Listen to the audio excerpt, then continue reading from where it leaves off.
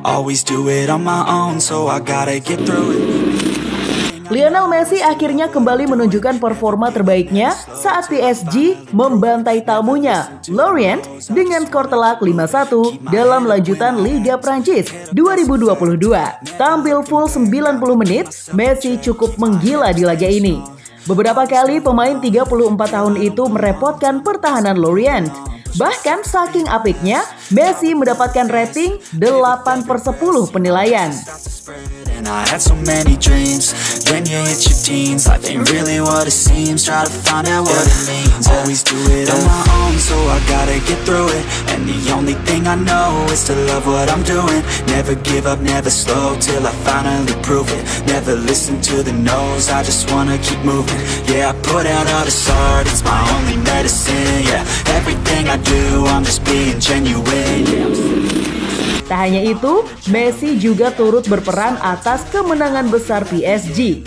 Ya, La Pulga sukses mencetak 1 dari 5 gol Les Parisiens yang terjadi di laga ini. Namun menariknya, gol yang dicetak Messi ini bisa dibilang sangat indah. Bagaimana tidak, kiper Lorient pun sampai terpukau dan dibuat tak berkutik. Tersorot kamera, kiper Lorient terdiam dan hanya bisa melihat bola sepakan Messi masuk ke gawangnya.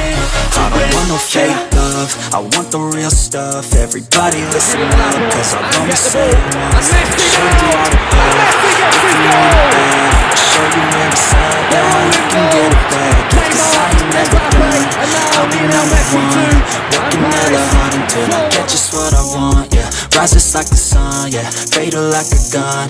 Shooters gonna shoot and I'm gonna shoot until I won. Always do it.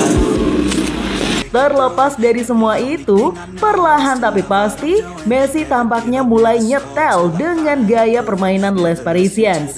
Dan tampaknya ini hanyalah masalah waktu di mana Messi akan bermain sebagai pemain terbaik berseragam PSG.